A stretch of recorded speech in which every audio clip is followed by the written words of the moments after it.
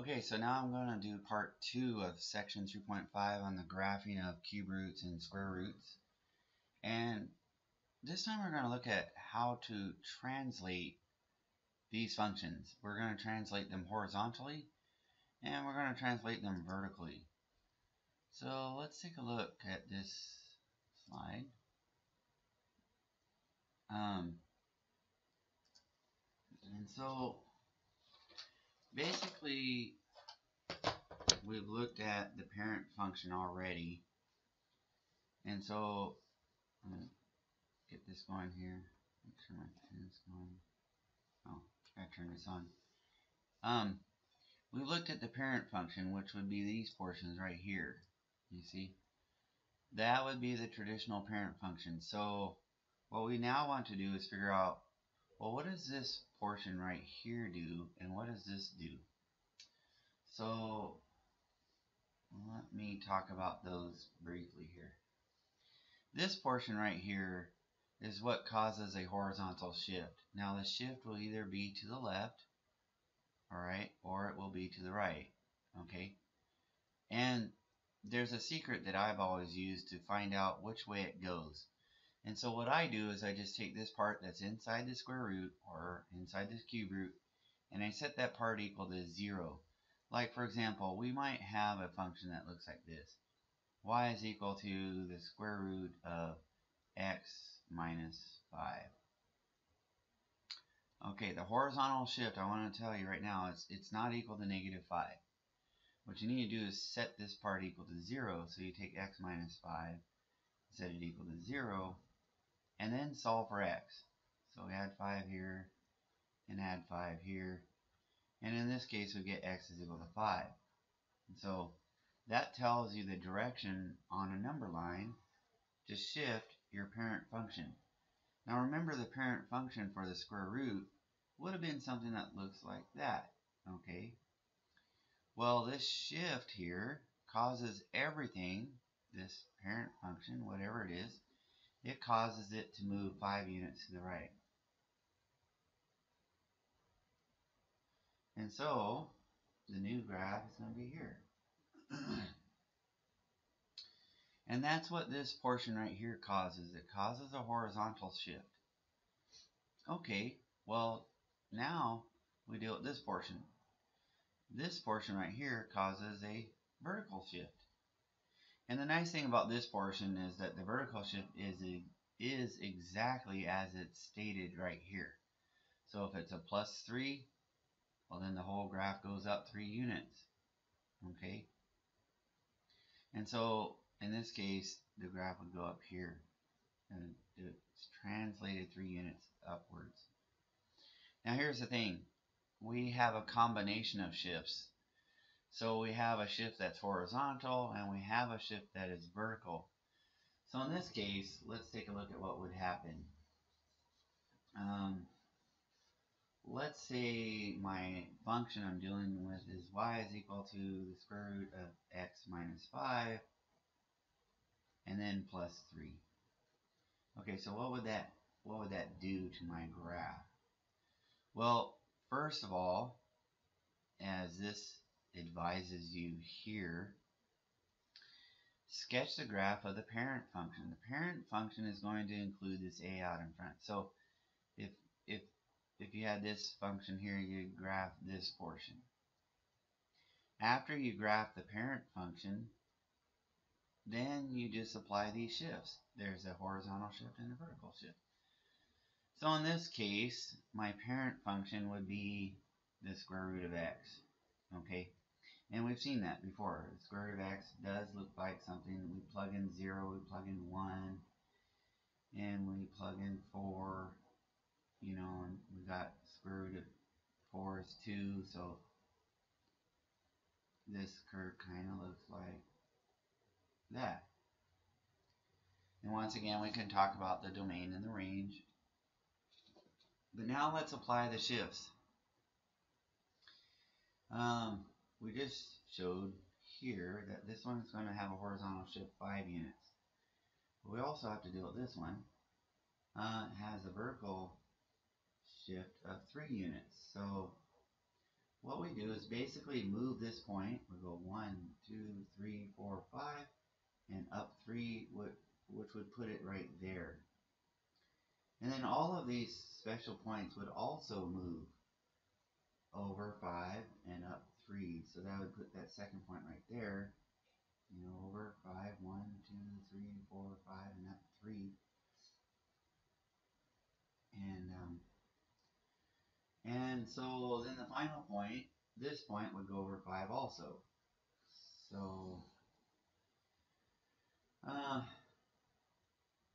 basically, if you'd drawn this right, you would have a new function that looks just like the first one.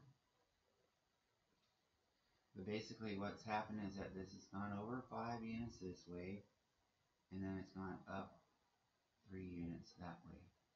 Over 5, and then up 3. And then you reproduce the same graph. So it can be pretty easy, it's not too hard. But one thing you should be aware of is that this changes the domain and the range. So let's take a look at one of these examples and then we'll be done. The cube roots work the same way, the horizontal shifts and the vertical shifts. You still start out with the parent function. So I'm just going to do one example here. Let's try this one. So according to my suggestion on the previous slide, we want to start out by just looking at this parent function right here. So what I'm going to do is choose some x's and y's. This is kind of what we were doing on the first part during the first 4 problems of your study guide. So you pick some values that would be easy to use. How about if we go at 0, and we go with 1, we go with 2, and maybe we should go with 4. Those would be nice easy values to use because the square root of all those values would be easy. Now keep in mind, right now we're graphing just 3 square root of x. Okay, that's what we're going to be graphing. Okay, so when you put in a 0 here, you get 0. When you put in a 1 there, you get square root of 1 is 1, and multiply it by 3, you get 3. And by the way, we're just ignoring this part for a few moments. And you put in a 2 there. Oh, that's not so nice, is it?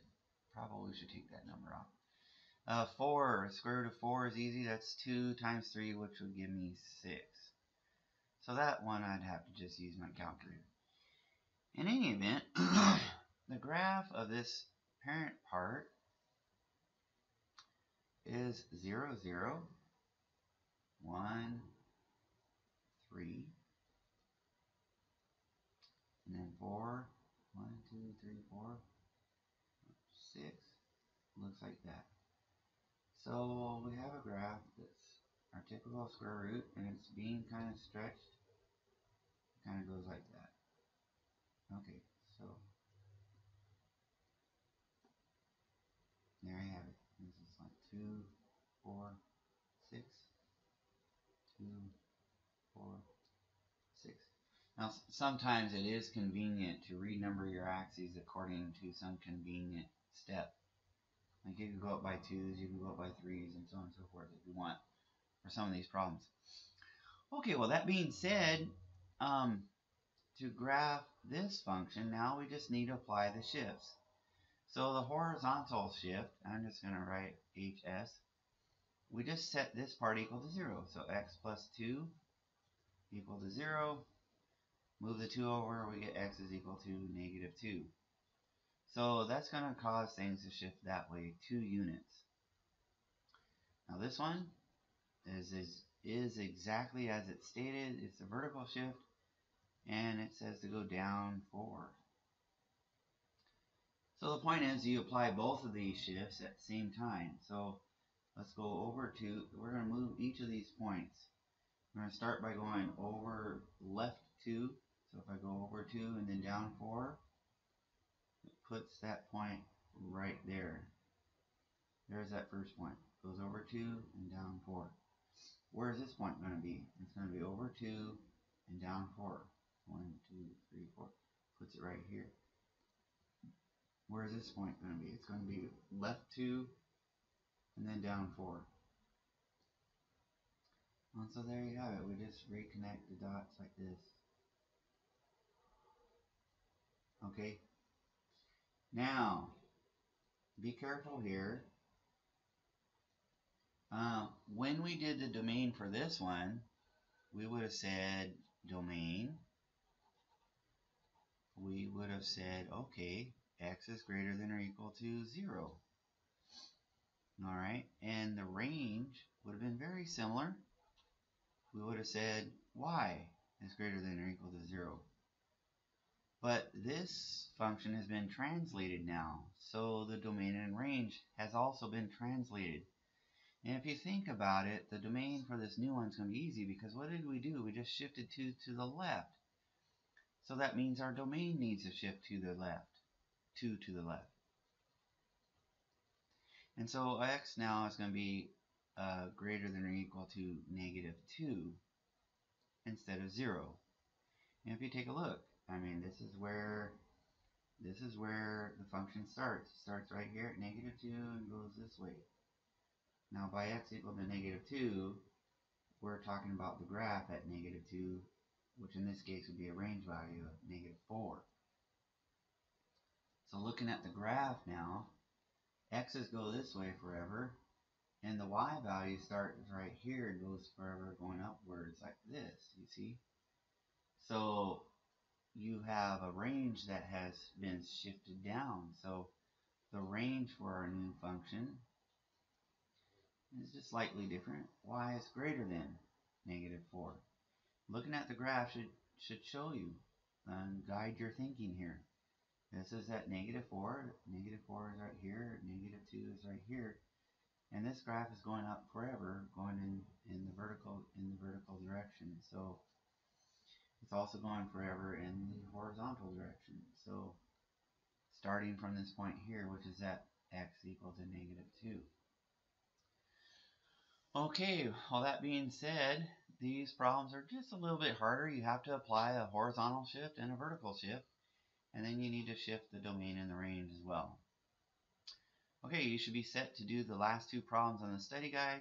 And like I said, tomorrow we'll work on the book assignment in class, try to get that all done. And that should wrap up section 3.5.